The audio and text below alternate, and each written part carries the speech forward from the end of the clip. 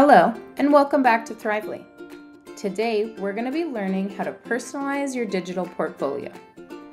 We will start on your dashboard and head to Digital Portfolio.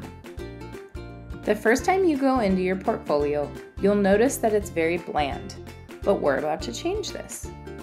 You want to begin by adding a bold statement about who you are. Your portfolio will show off your interests, aspirations, strengths, and experiences. This introductory statement is a dream statement, expressing who you are and what you want to be. You're simply going to click on Make a Statement to begin typing.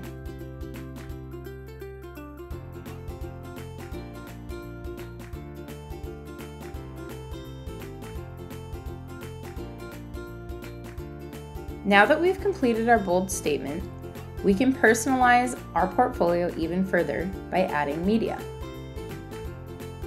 Here, you can upload an image, a video, a presentation, or a PDF. You can upload a file from your Chromebook, a URL, or even take a new photo. Once you have a file that you want, you're simply going to click Save. Your image or video, whatever you've selected, should pop up immediately on your portfolio.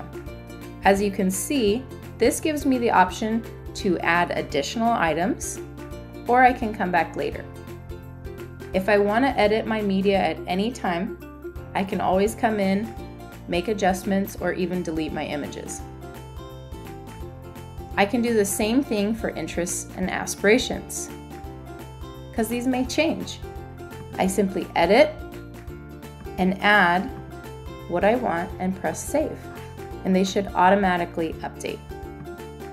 Now that you know how to personalize your portfolio, go make something that shows off you.